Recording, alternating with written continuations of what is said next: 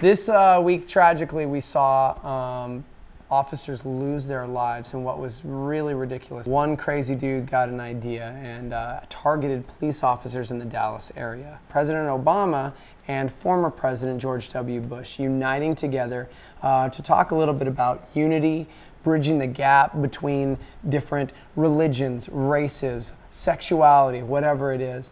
And they both had some incredible things to say.